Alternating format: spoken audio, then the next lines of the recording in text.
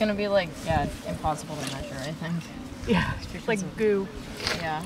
And so we're going to do kind of an adult survey, a big clam survey, and then we're going to do a tiny juvenile survey at the same time. Ah, what is that? That would be pretty freaky. I think that's a bloodworm. Yeah, that's the bloodworm. We've been working at this site since the early 2000s, collecting data in the fall and often in the spring. We're using this to try to assess how many clams are here, what their sizes are, kind of what the commercial crop potential is. Now these are the smaller ones. We're going to have to get down about 6 or 7 inches to get all the 2 inchers, right? Should we do another, just to get down a little bit deeper?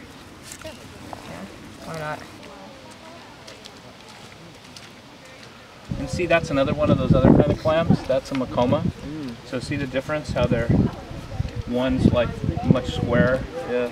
We'll be sharing this with the town committee later in the fall, and it'll get published, and then we'll use it to compare it with our other data. And so this is a lot of fun for the students, and a small number of these students are going to continue this work at about 5 other sites as part of their project for this freshman class.